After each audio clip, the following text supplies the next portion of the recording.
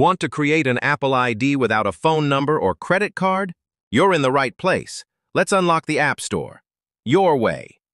Each and every step is really important, so don't skip any part of it and follow on screen step-by-step instructions to create Apple ID without using original phone number or credit card.